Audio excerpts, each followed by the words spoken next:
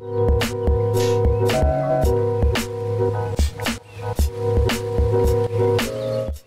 guys, welcome back to the channel. I hope you are doing extremely fine. My name is Prince and you are watching the TechStream. In this video, I am going to review the most stable and most popular Android 13 custom ROM, which is nameless AOSP for the Oneplus 9 series. So without wasting any more time, let's get started. So I've reviewed nameless AOSP multiple times before and it is the only ROM that I keep coming back to. I've been using Android 13 build of this ROM for the last 2 weeks and this is hands down one of the most stable ROM for the OnePlus 9 series. If we look back at the build number is nameless AOSP 5th Jan 2023. Now let's see what all this ROM provides and what not. Talking about the basic functionality, all the basic functionality is working fine. Wi-Fi is working, Bluetooth is working and calling is also working without any problems. The ROM comes with very minimal pre-installed apps and thus the bloatware is almost close to zero. Also the ROM does support 5G and it works quite well. Apart from that, one great thing about this is you get fingerprint to unlock as well as face unlock functionality with this one, and both of them are quite fast and accurate. And if I talk about the launcher, you get the nameless AOSP launcher with this one, which has some extra customization options over the basic stock pixel launcher. From the first look, the ROM feels stable and snappy, just like it used to feel before. Moving on, as I've already shown you, this is an Android 13 based build, so you have all the latest and best features of Android 13, like more accents color to choose from in the wallpapers and color section, and you get the new music player widget and output picker and other features. So all the Android 13 features are there and working quite well.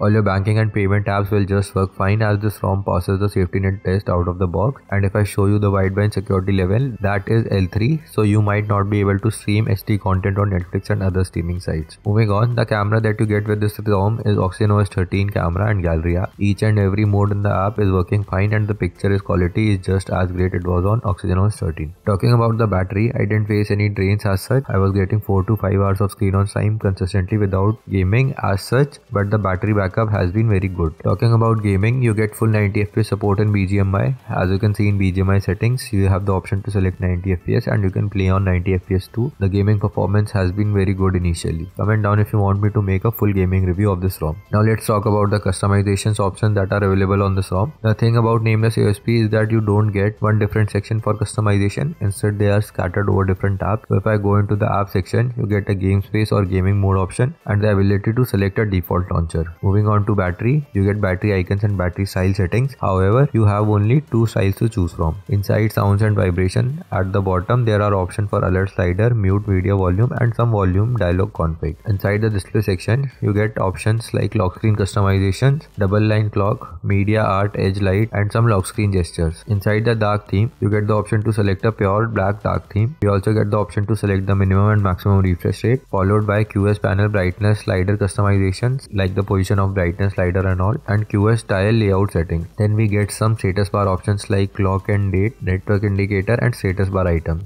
And then there are some options for status bar gestures with some theming options like font, icon pack, signal and Wi-Fi icon styles. That's all the customizations that you get. You don't have any device extra or OnePlus extra settings. I feel the customizations options are very less if we compare to the standards of nameless AOSP, but I think the devs are focusing more on stability and more customization features will be added in the future updates. So should you install this ROM? Definitely yes. This is one of the finest Android 13 ROM that you can get in terms of stability and performance. It is currently lacking in terms of customization, but it will get there. You get the support of OS camera and gallery app with full 90 FPS support in BGMI, and thanks to the developer for putting so much hard work and effort in building this ROM. Comment down if you want me to make an installation video for the same. Also, I make a lot of ROM reviews and I'll be trying another Android 13 ROM, so subscribe to the channel so you don't miss those videos. Thank you for watching.